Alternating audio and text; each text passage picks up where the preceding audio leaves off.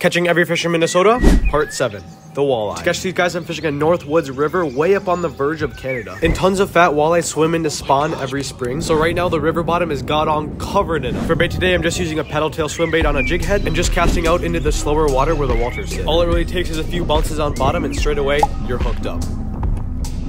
Oh, it's a giant. It's a giant. Get the net, get the net, get the net. Oh, it's a freaking big one though. We got 26. The average size is crazy big up on this river, and many of the fish we were catching were all of 22 to 27 inches long. 26. And if you guys want to catch them, minnows, jerkbaits, crankbaits, and jigging wraps all work well. The biggest walleye ever caught in Minnesota was 17 pounds, 8 ounces. And for these guys, it doesn't matter how dirty the water is, since walleyes live down near the bottoms of rivers and lakes all across the USA. Walleyes mostly eat crawfish and baitfish, which may give them the delicious taste that everyone knows and loves. So let me know in the comments, what fish species should I catch next?